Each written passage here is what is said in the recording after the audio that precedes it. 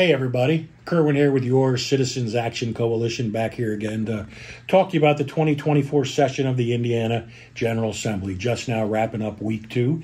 As always, you can check out our website and our social channels for our weekly Statehouse Report, as well as the bills that we're watching, citact.org. Follow along for the details about our activities this week.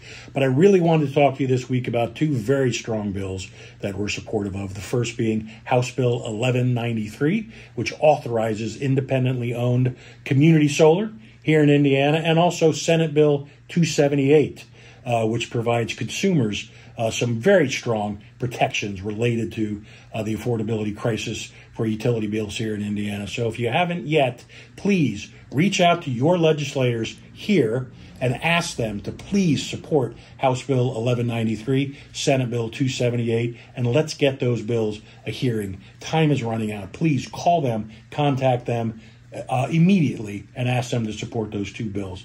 And as always, it does take money to get the work done. So if you got a couple of bucks, please click the Donate Now button on our website. Give us a couple of dollars to help us get this work done and work for you at the State House during this 2024 legislative session. As always, we're on all the social channels, Facebook, Instagram, X, formerly known as Twitter. Check us out. Follow along. We'll be back next week. Stay tuned.